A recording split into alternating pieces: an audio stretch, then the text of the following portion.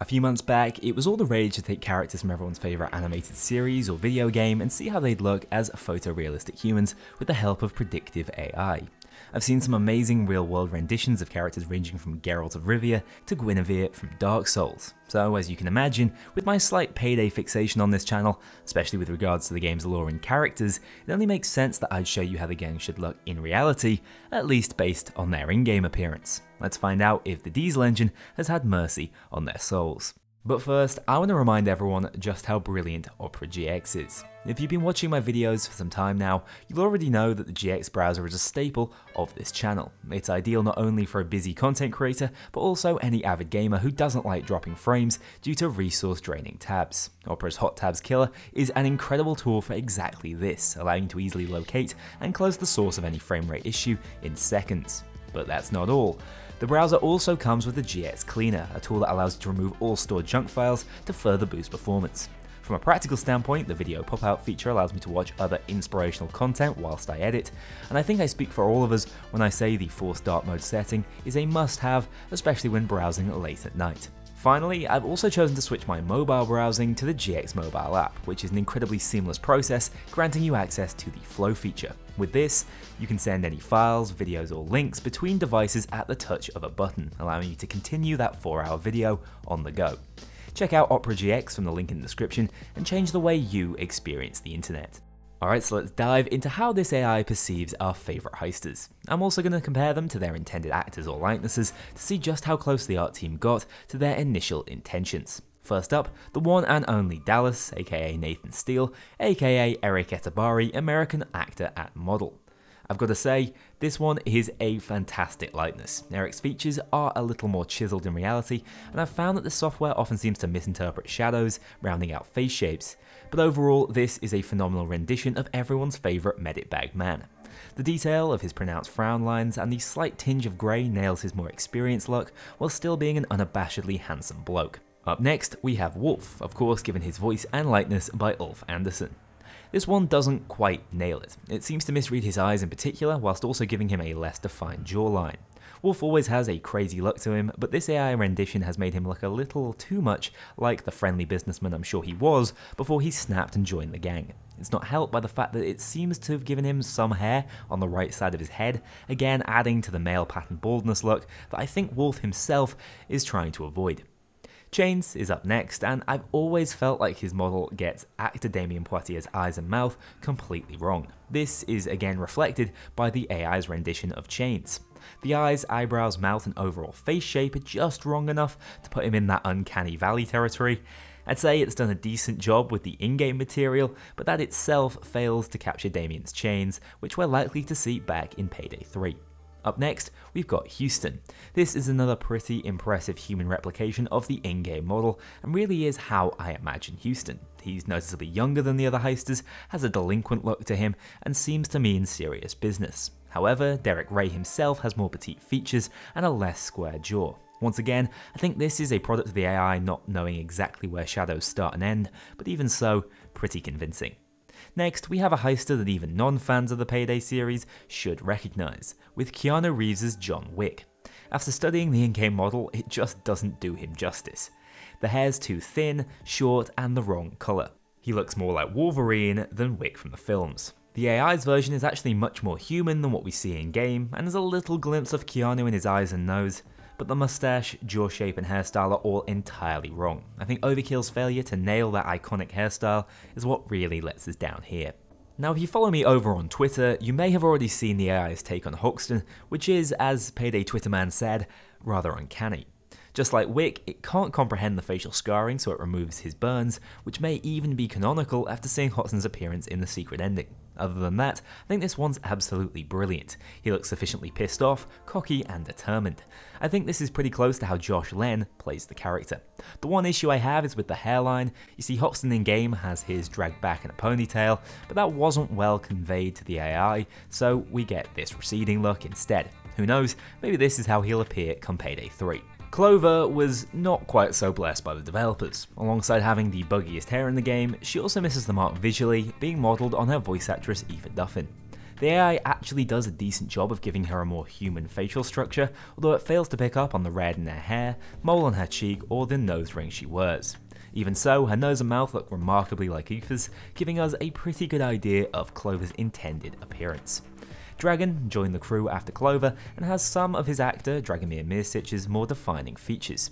However, I don't think it nails his very square face shape or his eyes, so the AI's attempt at the karate is just a little bit off what I'd imagine him to look like. Definitely not a bad attempt with what it was working with though, and this was the first one that I had to play around with, aging Dragon up with the software to get an idea of how he could look in the upcoming Payday 3. The thicker beard and deeper wrinkles work brilliantly. This is a genuinely awesome aged up design. Jacket came next in the release cycle, and he doesn't actually have a confirmed actor modelling his appearance. I mean, he doesn't even have a defined face in Hotline Miami. That in mind, we don't have a ton to go off here. In-game, he has quite a thin and youthful face with distinctly red hair. The AI seems to have picked up on the extra shadows this facial definition creates, resulting in an older and less clean-shaven face. He doesn't look nearly sociopathic enough to me, so I cranked down his age and received a face that was much closer to how I see him appearing in reality. Somehow this younger version looks just a little more unhinged. Now then, time for another funny one. Poor Bonnie, she's not known for her glamour. Reportedly, she's modelled after Leah Delaria, but sadly the software has misinterpreted the short hair and notably masculine features by converting Bonnie into a guy, beard included. Had it not assumed actual shadows plus 6 o'clock shadows on her, I think it would have come pretty close to nailing Bonnie's design. But I couldn't leave her with a beard she never asked for, cranking up the feminine features, here she is without the beard. Honestly, I think it misses the point of Bonnie, but when a face walks such an androgynous line, the software genuinely doesn't know what to do. Moving on, we have the fan favourite, Sokol. Overall, the software came really close here. His features and face shape are almost perfect, he's missing a nose scar and his eyes may be the wrong colour, but it's definitely close to creating a fully human Sokol. But if we look at the AI version next to Alexander Lobanov, who he's modelled after, you'll see it's adding about 20 years onto the guy and turning him into a Bond villain in the process with that dodgy haircut. Once again, tweaking a few parameters gets us a little closer to the young Sokol from Payday 2. Jiro follows on from Sokol, presenting the AI a new issue in the form of Asian features.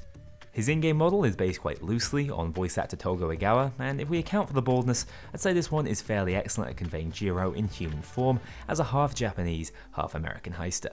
The only real issue I have is with him not being entirely clean shaven here. Bodhi was the gang's 13th member and also has a famous likeness in Edgar Ramirez. I'd argue he was only quite loosely modelled on the Point Break actor's image, as his face shape is entirely different in-game, but once converted, we can see this was a really decent rendition of the character. That air of misadventure is definitely in him. Next, we have my favourite heister, the one and only Jimmy. He's based on a very specific look from the great actor Sharlto Copley in Hardcore Henry. Coke Jimmy is unique. The guy even has a combination of blood and drugs on his face at all times. Which, as you can imagine, the software struggled with initially, turning him into some kindly old Afro man. You see, the AI didn't seem to know what to do with that massive hair on his head, nor the majestic sideburns he sports. Taking a second screenshot in the light got us slightly closer to a believable Jimmy, although still a little more wrinkled than I imagine him. But with a little more tinkering, here's a Jimmy I can abide by, if only the AI appreciated the glory of those sideys. We're on to the last leg of heisters now, and here's the one you thirsty sods were after. Sydney, portrayed by Georgia Van Kulenberg, the main waifu for heisters across the globe, turns out to be a bit of a Karen. A few things first, the AI couldn't wrap its head around the punk rock mohawk, so instead gave her this odd swish across her forehead and didn't notice that her hair also continues below her ears. As a result, it really fails to capture the attitude that Sydney exudes. Because if we look closely, all her features from the eyebrows to the face shape are pretty much spot on otherwise. No, she doesn't look much like Georgia, but neither does Sydney if we're being perfectly honest. So I'd say this one is pretty good considering the AI's limited comprehension of hairstyles.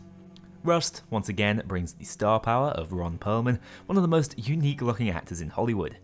His in-game look oozes that attitude with a trademark smirk, square jaw and thick white hair.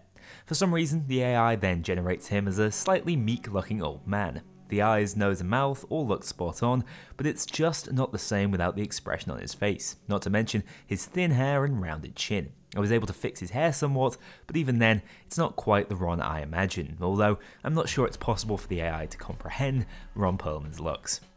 Scarface joined after Rust, meaning the Overkill team were trying to replicate Al Pacino's portrayal of Tony Montana. In-game, I'd say they do a decent job of this. They nailed the eyes and face shape, and that's about all you need to be convincing enough, but the AI really couldn't wrap its head around this one. Hair, eyes, nose, mouth, stubble, all absolutely fine, but for some reason it decided to put 10 extra pounds onto the guy's face. Hidden beneath those chubby cheeks lies a picture-perfect Scarface, but as it stands, he looks less like an infamous crime lord, more like a friendly waiter. Sangres was apparently based loosely on Joseph Valderrama, which I find hard to believe, but his appearance is one of the most detailed and well-aged in the game. That seems to be a recipe for disaster with this tool, as details such as deep wrinkles, scars and facial tattoos are often assumed to be signs of old age. So whilst the Sangres you see here is almost perfect in terms of his base aesthetic, he also looks about 20 years older than he's meant to. Maybe a Payday 3 look for you. Anyway, I manipulated his hair to look less like a pensioner's, but he still looks like his knees could give out at any moment mid-heist. Duke seemingly doesn't have a known actor to be modelled after, meaning he really is how you imagine him. Possibly this could give you some inspiration. He's a little less studious looking and probably slightly younger than I imagine, but it's still not a bad likeness whatsoever. This is another one that really gives off that heister vibe for me. I'm going to do Joy next, even though I did Ethan and Healer for your amusement, as they are much more so considered fringe members of the crew. I have no idea who Joy is portrayed by, but damn, the AI has created a genuinely believable human being here. It doesn't seem to be the best at picking up on Asian features, hence why she looks distinctly Caucasian, but outside of that, this one almost perfectly captures Joy's facial structure. The strands of hair on the left are annoying and seem to be drawn from the pillar in the background, but outside of that, I'm really impressed by this one. Finally, let's have a look at the YouTuber couple who somehow found their way into the game. Ethan first, of course portrayed by Ethan Klein. They gave him a bit of a Neanderthal brow line and shaved a few pounds off his iconic chin, but other than that, not a bad attempt. Healer on the other hand, it butchered. Her model does not look good in game, let's be honest, she looks a little alien here. The AI simply perceives these features as masculine and then turns her into a guy. I won't lie though, it's a pretty good likeness for her in-game model, which simply doesn't look anything like Healer herself. I did what I could to add feminine features, but it really just doesn't look like Healer anymore. This one was clearly beyond the capabilities of the software. And that does it for the entire Payday crew. I hope you've enjoyed a little glimpse at what could be, and now know who to watch out for should you see a group of lookalikes walk into a bank together. This code is so much fun to play around with once you get it working, so if you want to humanize your own Payday gang screenshots or simply want to try it out on other fictional characters, head down to the description and watch the tutorial by the Corridor crew. Whilst you're down there, don't forget to give Opera GX a go. If you'd like to see a few of the remaining Payday characters I missed out on, as well as some of the cops we fight daily turned into humans with the power of AI, let me know. I'd be more than willing to put out a part 2 in the coming weeks if the demand is there for it. All that said, thanks so much for watching. I'll see you all in the next one.